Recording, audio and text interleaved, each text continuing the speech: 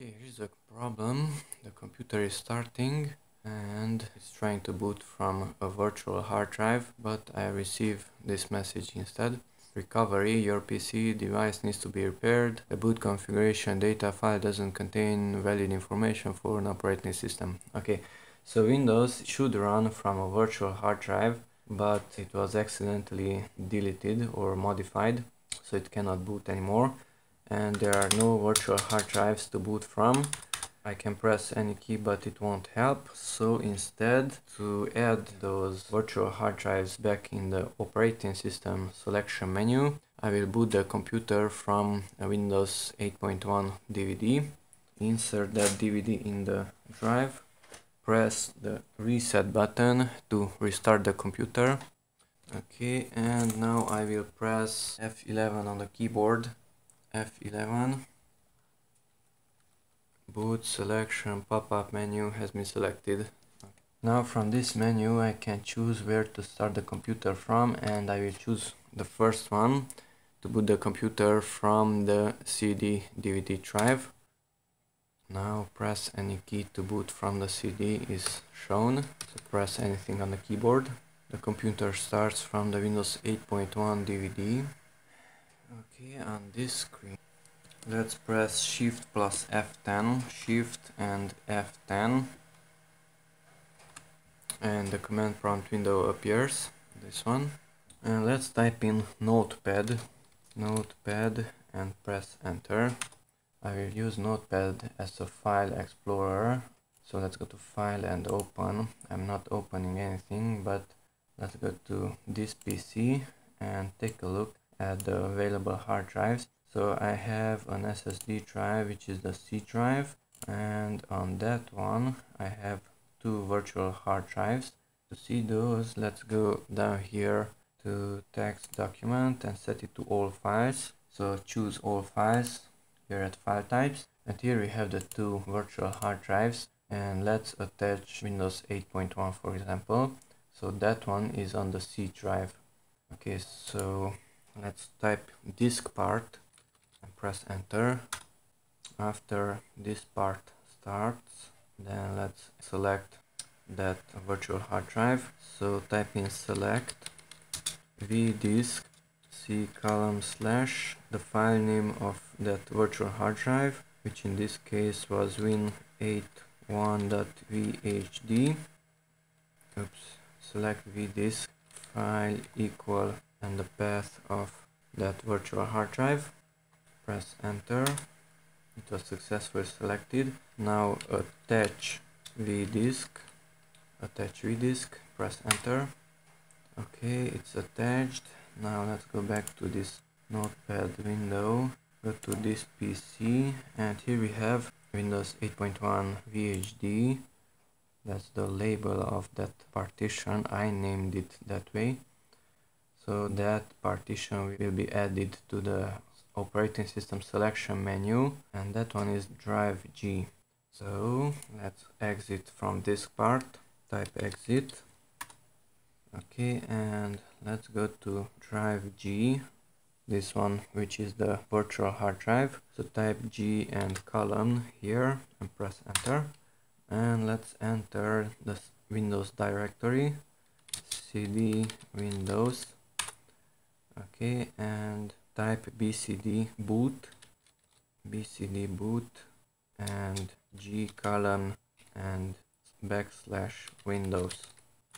Okay, boot file successfully created. So that means that the virtual hard drive, which is drive G in this case, this one was added into the operating system selection menu.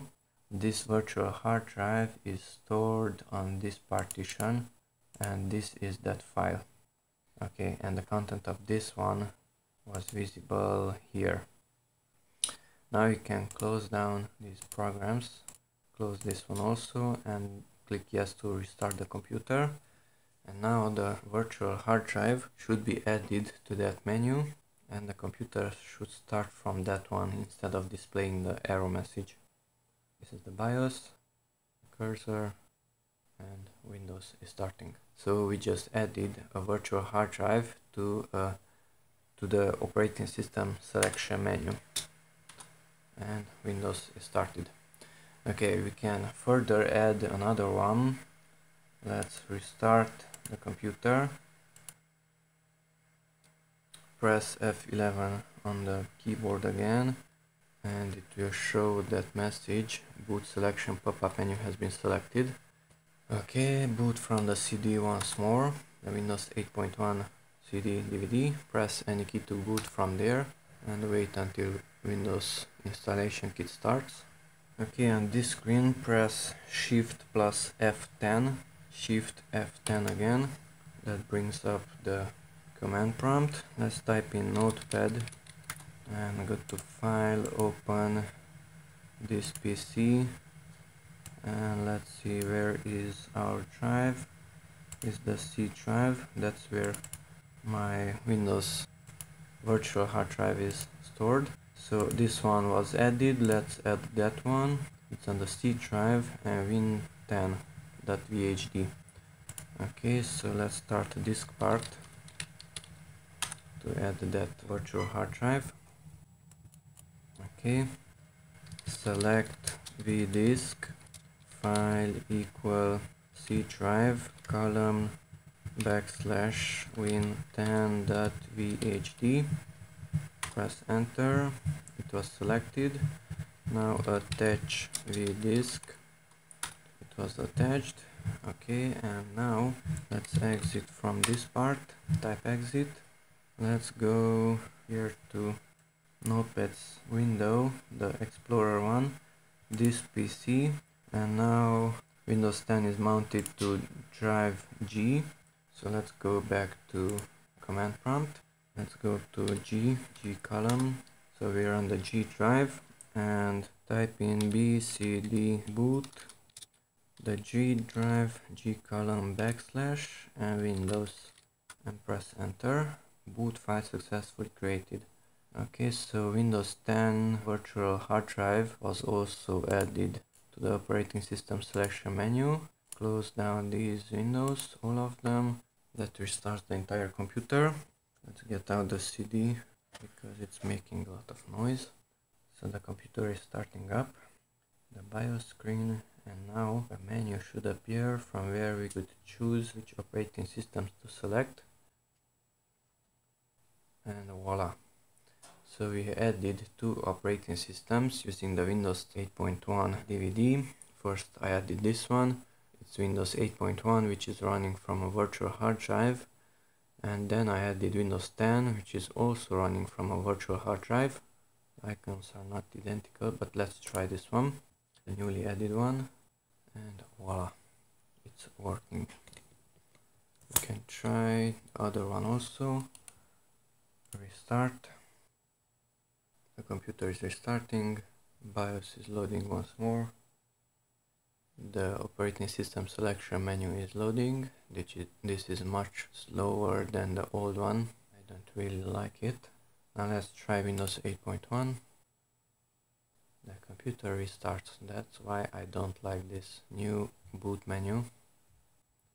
The old one was much faster. That one loaded the selected operating system as you pressed enter. This one waits and then restarts. Okay, now Windows 8.1 should start, and there we have it. This one is 8.1. Okay, that's how to add another virtual hard drive to the operating system selection menu. Thanks for watching, and bye bye.